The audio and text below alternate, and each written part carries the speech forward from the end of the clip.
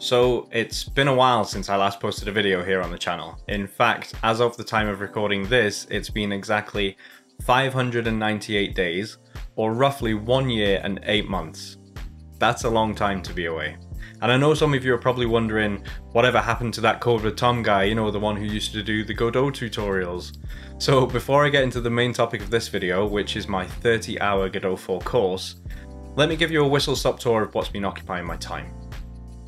You might have also noticed, by the way, the new setup, which I won't go into too much detail, but earlier this year I finally upgraded from working in my kitchen, which I've been doing for roughly 3 years, to converting my garage into a fully fledged office. It's a much nicer experience and one I definitely couldn't live without now that I have it. That aside, let's get into the video. By the way, if you stick around to the end of this video, I have some future updates I'd like to share with you, as well as something special for those of you that make it to the end. As some of you may or may not know, back in late 2020, I was approached by Heroic Labs. They're the brains behind the Nakama open source game backend, and they're also platinum sponsors of Godot. They asked me to put together a series of video tutorials that covered how to create a multiplayer game using their Nakama product and the Unity game engine. That took several months to put together, and then when it was complete, it provided viewers with a complete step-by-step tutorial that covered everything they needed to create a 2D multiplayer platform shooter using Unity and Nakama. After that piece of work, the guys at Heroic actually asked me to join them full-time, which honestly, I bit their hand off to accept. And then I ended up joining them in June 2021 as an engineer and part of their new developer relations team. So as you can imagine, this has kept me pretty busy for the last 2.5 years, but that's not the only thing I've done during that time. In March 2022, I was asked to create a course for the then alpha Godot 4 for a new platform that was in the works called Quiver.dev. To give you a brief summary of what Quiver is, it's a platform that very much targets indie game developers who specifically use the Godot game engine. It's a place where you can go to access a wide variety of premium courses, project templates, art assets, and more, as well as where you can share your own projects and then potentially in the future get them published as well. The purpose of this course was to give people, both beginners and experienced Godot developers, an introduction to the Godot 4 engine. Back then, the Godot 4 API was in a constant state of flux, and it was an exciting but oftentimes frustrating experience, trying to keep the course content updated as the landscape shifted under our feet. That being said, the course was completed in August of that year, and then made available on Quiver platform for free sometime shortly thereafter. I'll leave a link in the description below so you can go and take a look. The content was released after the Godot 4 API became stable, so there shouldn't be any issues taking the course and following along with whatever latest version of the engine you're using. After I completed that initial course for the Quiver platform, I took a small break before diving right into what would be my biggest educational game development piece to date. The next course teaches viewers how to build a comprehensive 2D Metroidvania style game that includes advanced platforming mechanics, enemy AI, weapons, animations, state machines, upgrade mechanics, an inventory system, lighting, camera control, user interfaces, and much, much more. In fact, there's so much content in this course that it clocks in at over 30 hours of video material. Now, I'd be remiss if I didn't give a huge shout out to Joe, or JMBiv as he's known here on YouTube. I'll leave a link to his channel down below.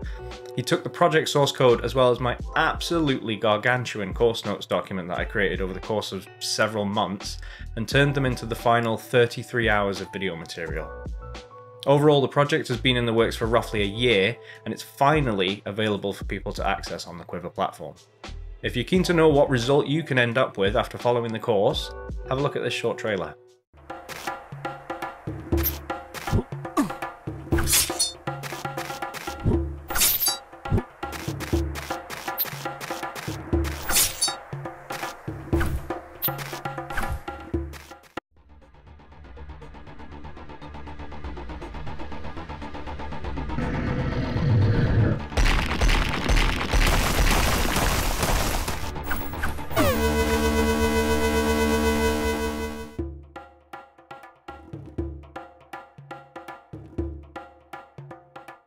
Now, this course is one of several premium courses that are available as part of the Quiver Plus subscription, which comes in at £75 per year as of the time of this video, or roughly $95. I want to be clear that Quiver are not sponsoring this video, nor do I get a kickback from any purchases of a Quiver Plus subscription, but Since I poured my heart and soul into the hours upon hours of content that are available there, I would love it if you would go and check it out.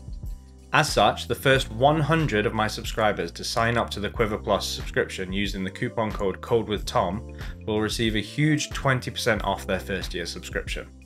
This gives you full unrestricted access to not only the currently available premium courses, but all of the premium courses and content that will be released over the next 12 months. So if this is something you're interested in, head on over to the link in the description and be sure to use that coupon code CodeWithTom when you sign up. I'm super excited for you guys to finally get to see what I've been working on, and I'd love to hear your feedback, so please comment down below if you've had a chance to check out the content, or of course just come and join the Discord and let me know what you think directly. But that's not everything I've been doing. I've also had the great pleasure of working with Matt Dye on a game project of our own. Now, Matt is actually the artist behind all of the great 2D game art you'll see in the Quiver courses. I'll leave a link to his amazing portfolio so you can check out his work. But together, Matt and I have been squirreling away on a 3D isometric action combat game called Magic and Muskets. I won't go into much more detail here in this video, but do expect a devlog soon that goes into a little bit more detail about what the project is and where the current development is at. You can also follow me on Twitter, or X as it's apparently called now. My name's @CodeWithTom there, where I've been sharing a few sneak peeks of the game so far. So, what's next for the Code with Tom channel? Well, you'll be pleased to hear that the courses are now out of the way, and I'm planning to get back to a much more consistent content schedule. Hopefully something a little more frequently than once every 2 years. I'm also planning to diversify the content a bit more, and not focus just on game development tutorials, but on the wider indie game development scene as a whole. This will of course include devlog updates on our game Magic and Muskets, but also general industry news, insights, and more. As well as new videos here on the channel though, I'm going to be starting a game development blog over on the Code with Tom website, that's CodeWithTom.com.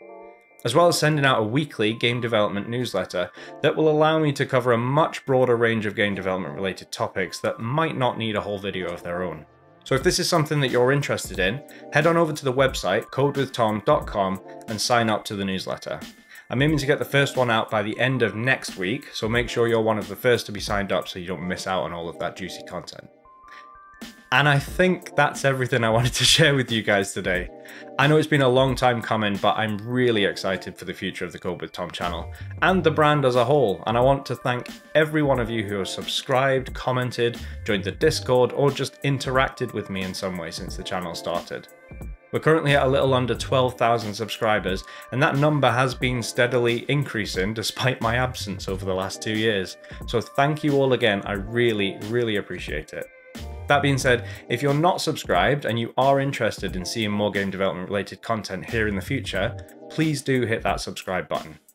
Thank you so much for watching, and I'll see you in the next one.